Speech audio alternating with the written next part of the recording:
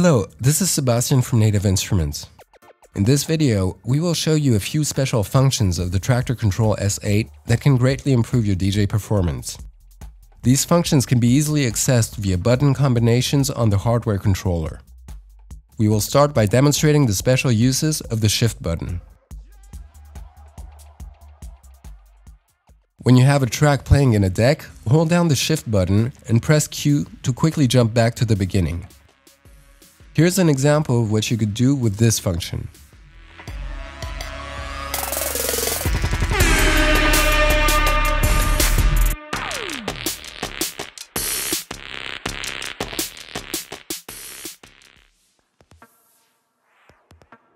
When you have a track loaded on a deck, you can make specific tempo or key adjustments. In order to change the tempo, press the top left Display Soft button.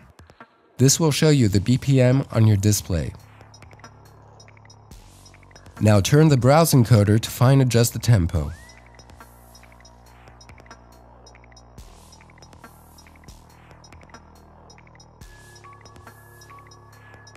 Hold down Shift while turning the BROWSE encoder for coarse adjustments.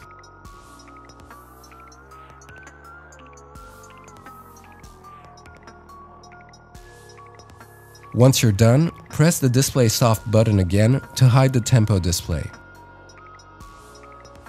Similarly, press the bottom left Display Soft button in order to display the key of your track. Turn the BROWSE encoder to make adjustments to the key.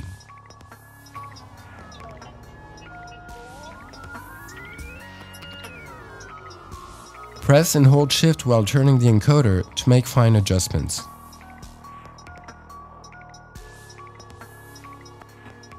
Once you're done, press the Display Soft button again to hide the key display.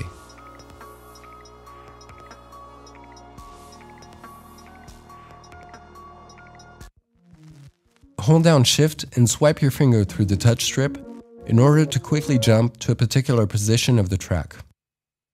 Please note that the stripe on the lower part of the display will only be shown for tracks that have already been analyzed.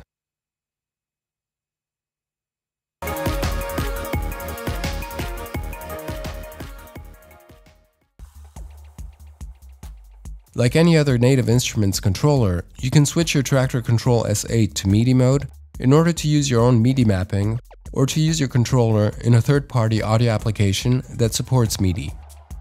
To do this, hold down Shift and press the right back button. You will notice that the display now indicates that your unit is in MIDI mode.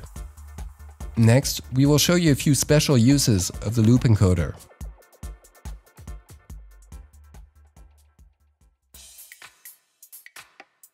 When you are in freeze mode, there is a quick and easy way of changing the size of your slices. To do this, hold down the freeze button while turning the loop encoder. The change in size will be shown on the display.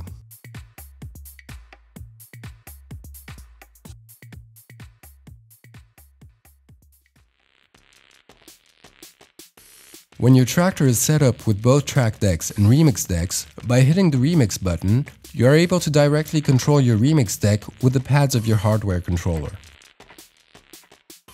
When you're in remix mode, you can choose a source to capture audio material into your remix deck by holding down Capture and simultaneously turning the loop encoder. The capture source will be shown on your display. Press an empty pad to copy the captured material to the corresponding remix deck cell.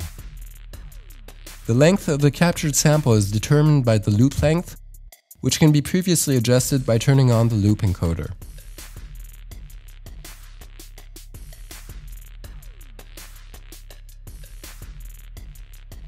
Please note that only track decks or the loop encoder can be used as capture sources.